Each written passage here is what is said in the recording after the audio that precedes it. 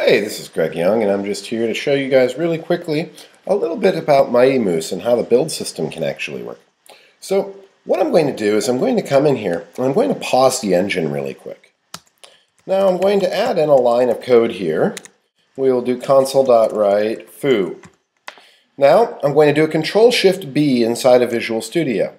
So when I do my Control-Shift-B,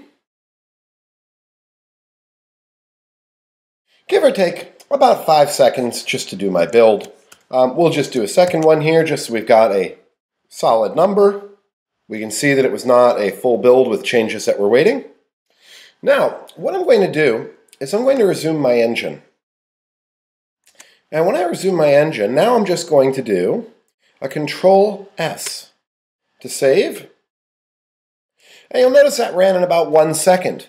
That not only did my builds, that also did my tests. This is important to remember because Mighty Moose does have an optimized build system inside of it, which oftentimes is far faster than Visual Studio. However, if you download Mighty Moose, we do not turn it on by default. By default, we will actually use the full solution build, and the reason that we use the full solution build is we want highest levels of compatibility possible.